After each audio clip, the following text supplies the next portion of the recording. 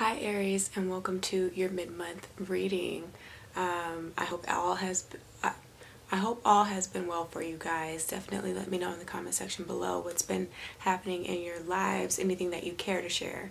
Anyway, let's go ahead and get right into what came up for you, because a lot of potent energies are here. And as a gentle reminder, this is for anybody that has their sun, moon, rising, midheaven, and or their Venus in the sign of Aries. However, if out of curiosity you just clicked on this video or you're cross-watching, you're also welcome to watch, okay? What came out as signifying energy at this time is the Death card. As some of you might notice, I'm also using a new deck. It's called the Fountain Tarot deck. Beautiful illustrations. What is crossing you at this time, though, coming into the mid-month, you have the Three of Wands. What is real about the situation you're going through? What came up was the Star card. What is wrong about the situation or energies that you might be feeling? What came up was the Temperance. Where you need more information, Queen of Swords. And then finally, by the end of the month, what you can do, or where you will at least find yourself energetically. What came up was the Ace of Wands.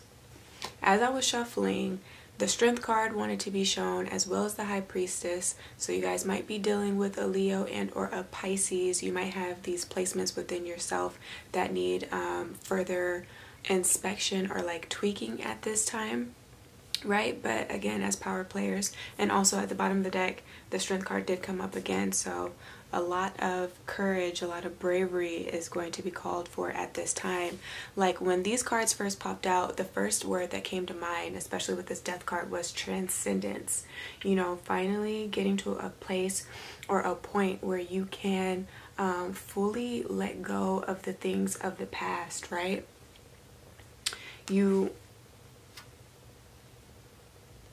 And really start calling in new energy, right? More powerful energy. It's like coming from a dark space into something, like something was shown to you or some news has been brought to you, right? That puts you in this position. It's like you've been fighting, and I got that sense too when I did your overall monthly readings. Like Aries has this thing where all your life you feel like, because you have such margin energy, that like internal conflict or just wanting to fight, but it's like almost like a rebel without a cause type of energy. Always feeling like you have to defend yourself against other people, always feeling like you have to prove yourself. Here I feel like you're taking a change, or something's going to change by way of what you hear or by way of what you see coming into the mid-month. Just the things that you're trying to invite into your life at this time. If you've been doing moon manifestations, or if you've just been heavily praying, you know, really being in connection with spirit, because Wands energy is also known to be like spiritual realizations that you can have, right? So I'm definitely getting that. You guys are leaving a lot of things in the past, namely the way in which you use that fighting energy within you, right? Any turmoil, you're learning how to turn it and work it, alchemize it into something that can be more rewarding for you. You know, you're turning pain into power. You're turning pain and you're alchemizing it and integrating it into like your purpose, and that's amazing, right?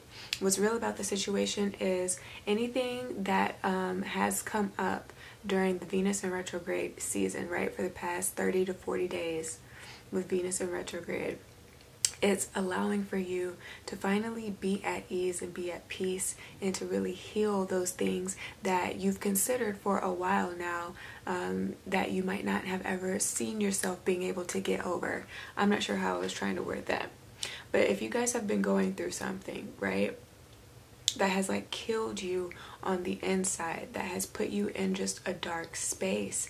And it's something that at one point you might have considered unforgivable, right? Because the Three of Wands can also be an energy about like somebody apologizing, and sincerity behind the apology, and wanting to move on and be just in a better position, you know, more cooperative energy.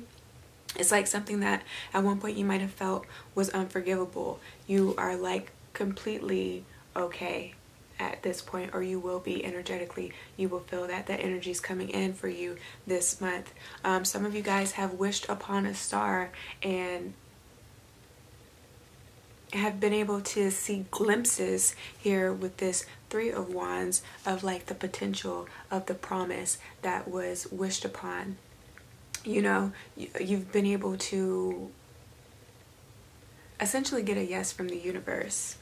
I feel like that just sounds so weird. Hopefully you guys like know where I'm coming from or what I'm trying to say. But yeah, somebody has definitely wished upon a star and it has come true for you guys.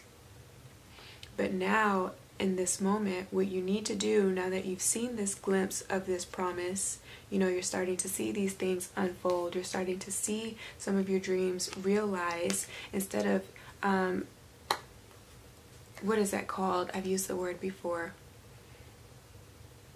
Instead of destabilizing these good things that are coming in, you know, wanting to stay here as if you're undeserving of what's coming in, like not wanting to do that full transformation, that full surrendering of the ego, you know, and allowing this momentum to take place, you know, for the things to start to speed up in your life. What you need to do though with this Temperance card is just have patience, you know. Some of you Arians are truly magicians, like true witches, okay? And I feel like you guys often neglect how marvelous and how powerful you guys are as beings, you know? He seems to be in awe of what it is that he's holding. There's almost like a sense of disbelief in this card. That's what I'm getting a sense of, right? You can't believe it's finally coming together. But now is not the time to, again, scare yourself and destabilize what is going right, like what is going well in this moment, like in the present moment whenever you watch this video. And then start, you know, trying to cope by way of drinking more or going back into other bad habits, you know, that have kept you in such a dark space with the Death card. Namely, like drugs or just maladaptive, codependent behaviors. That is what can go wrong in this situation. You scare yourself so much, you kind of want to pacify and numb yourself to the things that are growing in your life, to the things that are trying to come into your life at this time, okay? Where you need more information, we have the Queen of Swords. This is somebody that has seen it all and has done it all. This is not somebody that can be easily fooled. So now that you know better, it's time that you do better. Really, that's the full message with this that I'm getting, okay? Use your discernment. But you also, especially if this is maybe pertaining to a relationship, which what can be wrong is you're at odds with a Sagittarius here with this Temperance card. Or maybe you just don't fully understand them. If not a Sagittarius, somebody that is an Aquarius that's trying to come back and ask for forgiveness. I want to say that you definitely need to hear them out. That's where you need to get more information. Let them fully explain what happened, like what caused you guys to be on the break that you're in, or to break up completely, or to just have as many disagreements that you might be having at this present moment, you know?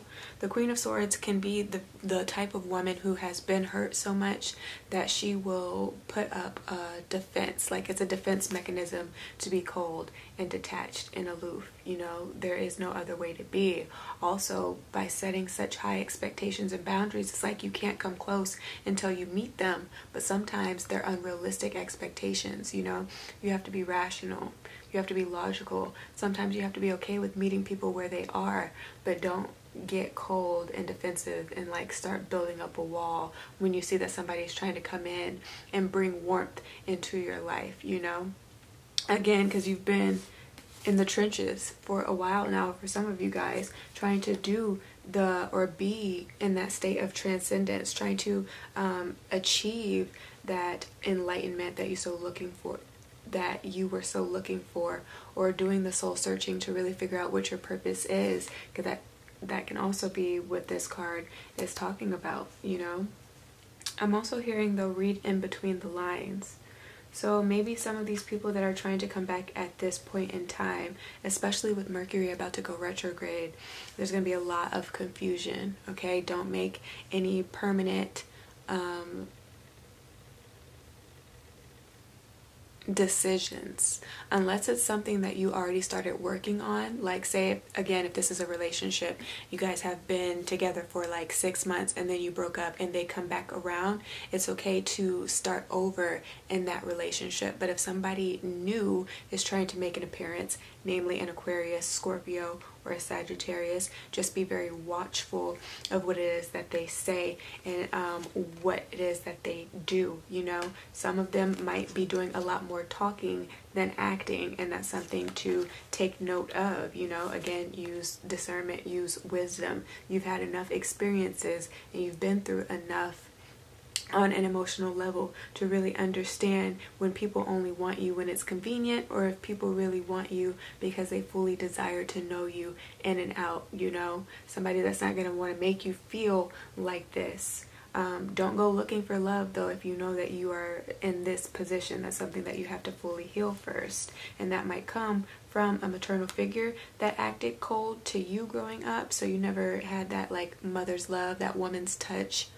Or it can be from a paternal figure that sets such high expectations that you grew up trying to kind of follow in the footsteps in that way, as far as having high expectations and nobody really being able to meet them again. So that can be something that you need more information on. But by the end of the month, you will definitely be feeling more hopeful. Physical vitality will be improved.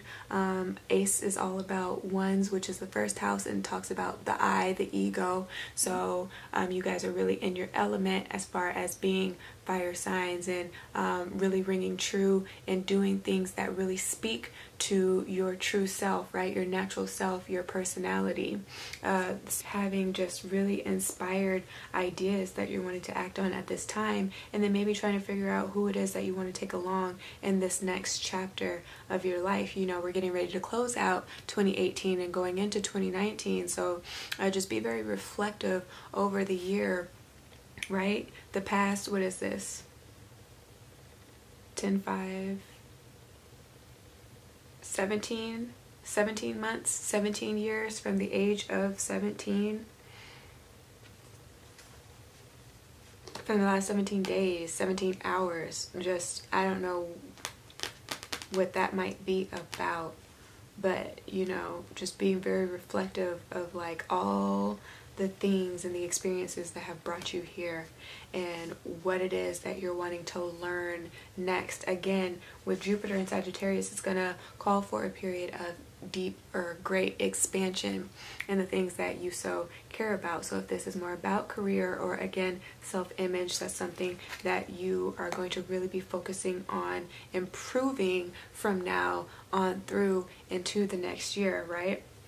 Again, hope is restored. If you've gotten news of something and it's now time for you to be able to start putting all of the pieces together like never before. This is just like a whole new attitude, a whole new outlook on life, especially with this Strength card here. Greater periods of enlightenment or deeper wisdom and knowledge. If you're wanting to go and continue higher education, there's energy for that. You have more focus and determination to do it, to see it through, you know. So that's what I'm getting for you guys. Now, as far as your chakras are concerned, not seeing a lot of green, so just work on the heart chakra, again with this Queen of Swords energy that's here. And your third eye crown chakra, make sure that's in alignment, okay? If this resonated for you, give me a thumbs up, share this with your friends and family, and do subscribe for more.